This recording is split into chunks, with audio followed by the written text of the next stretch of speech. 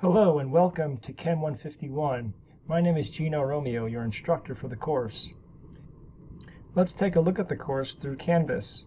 Let's begin with the modules. So in the intro module, you'll find links to the syllabus and schedules, useful references, periodic table. By the way, within the useful references, you'll find a periodic table. My website, a short video on how to upload files in Canvas, and a syllabus quiz. In the Learning Materials module, you'll see a link to exam and quiz study guides. These are very, very useful to help you prepare for all of your quizzes and your 2 exams. A link to tutorial videos, and then a link to the OLI, or Open Learning Initiative, by Carnegie Mellon University, which is going to be your source of a textbook and your quizzes. And finally, the lab module. Here you'll find a collection of post-lab quizzes and items that will provide grades for your lab spreadsheets. There's going to be 1 worksheet assignment in this class, Lewis structure worksheet, which will be at the end of the semester, and you will upload that worksheet in Canvas by clicking on this tab. Many of these links in the intro module bring you to my website. When hovering over the 151 tab, you'll see many items you could link to. When hovering over the 151 tab, you'll see many items that you could link to. Syllabus and schedules, the OLI study guides. This is very useful. Prepare for your quizzes. Many tutorial videos that I made help you understand the material in OLI.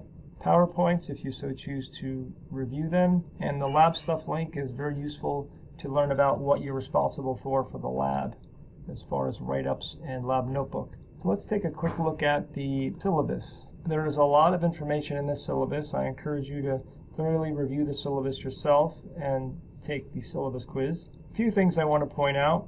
You will need this course key to register for OLI. OLI stands for Open Learning Initiative, and it's from Carnegie Mellon University.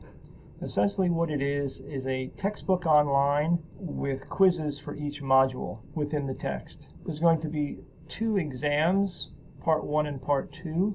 You will be allowed to use up to 6 sheets of handwritten notes, so you essentially have 12 sides of notes. It will take up to 3 hours to take this exam. I will provide references for the exam. I encourage you to click on this link to learn about what references I'll provide. As we move along through the semester and we meet for lab, I'll cover more in detail what you are responsible for with regard to lab reports. And towards the end of the syllabus, you will see a schedule for when the modules will be covered. And then on this last page of the syllabus, I included a lab schedule. All of your OLI quizzes will be taken within the OLI platform.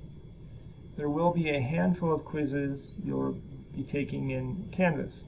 They will be the syllabus quiz and a number of post-lab quizzes. Let's take a look at the Open Learning Initiative. This is the link I provided in the syllabus for you to register for OLI. Enter your course key here and register and establish an account. Let me know if you have any questions about the course.